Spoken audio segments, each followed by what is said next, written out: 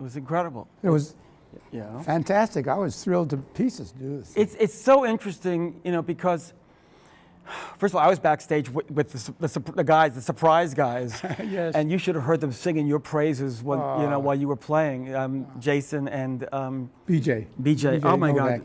God.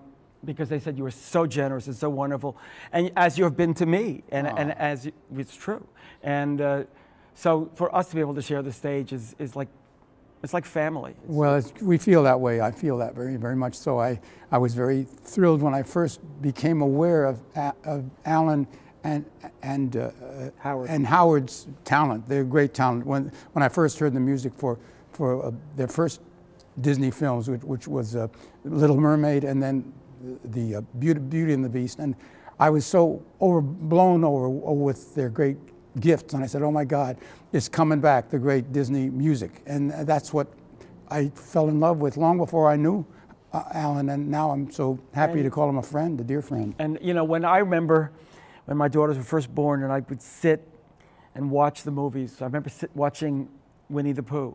And the magic of that song, and the magic of sitting with a child and hearing their songs with my children, and then to be sharing the stage with them, it's amazing. Well, we both have a great special club. It's a mutual admiration society.